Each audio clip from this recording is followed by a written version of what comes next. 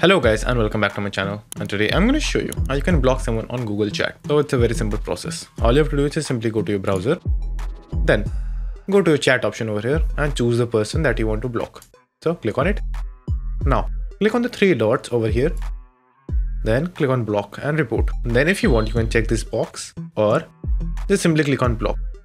Now after you have blocked this person, you will never receive a new message or a chat from this particular person. So just simply click on block and now the contact is blocked.